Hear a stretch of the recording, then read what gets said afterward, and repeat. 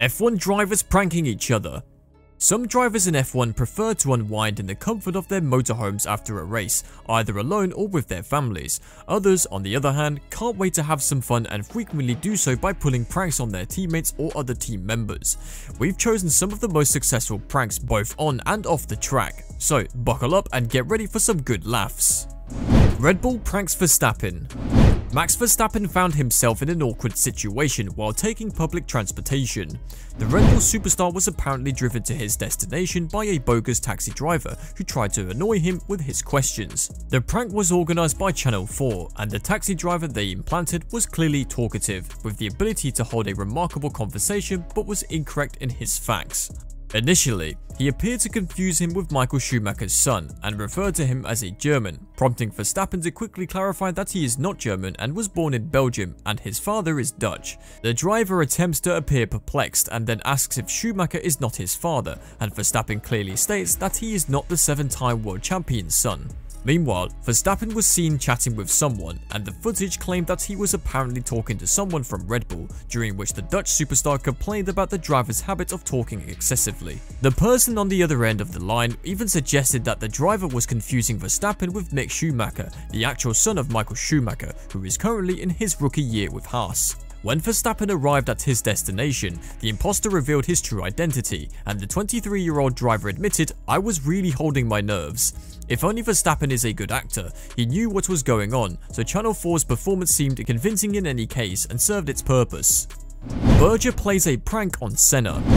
Ayrton Senna's longest-serving teammate was Gerhard Berger, with whom he raced for 3 seasons, from 1990 to 1992, in McLaren equipped with Brembo brakes for a total of 48 GPs. Even a casual observer could see they had a special bond and had numerous stories to tell. On a helicopter flight near the Monza circuit, the Australian threw Senna's carbon fiber briefcase out of the helicopter after Senna boasted about its indestructibility. A trip to Australia was also memorable, as he stuffed a dozen frogs into the hotel room. Ricciardo pranks Leclerc. Daniel Ricciardo had a successful weekend on the track at the Australian Grand Prix, but he also had some fun off the track. A new McLaren video provides a behind-the-scenes look at the driver's home race, with footage showing him and the rest of the team preparing for what proved to be their most successful race of the season so far. But before the race began, Ricciardo took the opportunity to play a joke on Charles Leclerc. When Ricciardo and a friend arrived at the Albert Park Avenue on Wednesday morning, they attempted to scare the Ferrari driver.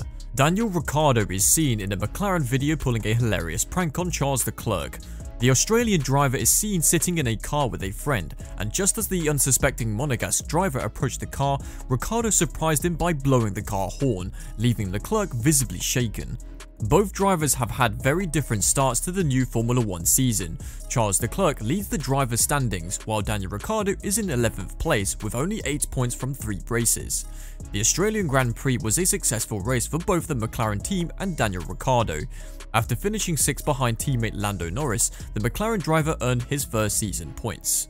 Michael Schumacher and Sebastian Vettel prank. Michael Schumacher and Sebastian Vettel once collaborated to play a joke on their compatriot Nico Rosberg, causing a commotion at a Formula 1 press conference. This prank occurred during Schumacher's final season as a racer in 2012. Rosberg was specifically targeted by the other two during a press conference ahead of the season's German Grand Prix at the Hockenheimring in July. It started with a seemingly innocuous question from a reporter about the hours drivers worked on a Friday. Rosberg was the first to respond, but it wasn't long before Vettel and Schumacher next to him were muttering to each other with sly grins on their faces. They were amused because, apparently unbeknownst to Rosberg, his microphone volume had been too high. Sitting next to the other Mercedes driver, Vettel was encouraged by Schumacher to move the microphone closer to his mouth. Rosberg appeared to believe he was being helped by the Red Bull driver and continued his response with the microphone almost against his lips, implying that his response was being projected very loudly around the room and distorted by the volume. Rosberg only realized he had been the victim of a prank when Vettel and Schumacher began smirking to themselves, eliciting a similar reaction from the other 3 drivers behind them and the journalists gathered in the room. Perez pranking his engineers. Sergio Perez raced in Formula 1 for the first time in 2011 in a Sauber powered by a Ferrari engine. He only scored points 3 times in the first 14 races. In Japan, starting 17th after the qualifying round could have been a better way to begin his Monday. Nonetheless, the Mexican moved into 8th place on the 42nd lap thanks to 2 pit stops and a careful tyre management. On the final lap, however, he began to yell over the radio, "I've lost power, I've lost power," much to everyone's chagrin. "Haha, I was just joking," he exclaimed as he crossed the finish line in 8th place. Lauda pranks the journalists. Despite the difficulties he faced due to the accident on the old Nürburgring, the late Niki Lauda was a man of spirit and the first driver to win a world championship using Brembo brakes. When the film Rush was released, he returned to the scene of the accident on the Bergwick corner with an American camera crew. When the journalist asked how he felt, he started talking, peered into the grass and picked up something. "Look what I found, that's my ear." Both the cameraman and the woman were taken aback. He was holding a pastry that he had hidden a few minutes before. Piquet plays a prank on Mansell. Nelson Piquet Sotomayor is a businessman and retired racing driver from Brazil. Piquet, a 3-time world champion, has been ranked among the greatest Formula 1 drivers in various motorsport polls since his retirement. Nelson Piquet and Nigel Mansell were teammates at Williams Honda in 1986 and 1987 when it was the best single-seater car in the field. The Mexican Grand Prix was their 3rd and final race. During the test sessions, the Brazilian observed that the Brit constantly stopped and had an upset stomach.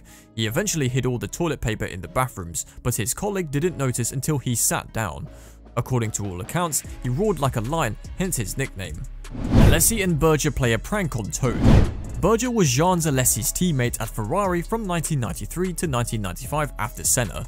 The Frenchman recalled how they were at Maranello one day when the Austrian asked for a lift to Friano. However, Alesi did not have a car, so they borrowed a Y10 from Jean Todt, the general manager of Scuderia Ferrari at the time. Jean Alesi drove at full throttle, but Berger responded by applying the handbrake. Everything was fine until they drove onto the track and overturned. The mechanics quickly returned the car to its 4 wheels and covered it up. In the end, the 2 Ferrari drivers got away with a reprimand from Todt that had nothing to do with the worth of his Lancia. When they misused the handbrake, they risked injuring themselves.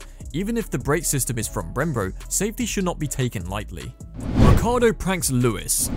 Daniel Ricciardo has once again established himself as the undisputed king of the Formula 1 podium. It's the platform where he's introduced the showy to a global audience, and following Sunday's Japanese Grand Prix, the always entertaining and fun-loving Austrian took things to a whole new level by pulling a hilarious prank on F1 Championship leader Lewis Hamilton. The 28-year-old took advantage of Hamilton's unguarded and seemingly unlocked phone after taking it to the podium to document the celebratory scenes for his 5 million Instagram followers, but Ricciardo had other plans, taking a series of goofy selfies to post on Hamilton's Instagram story while the British driver was fulfilling some media duties.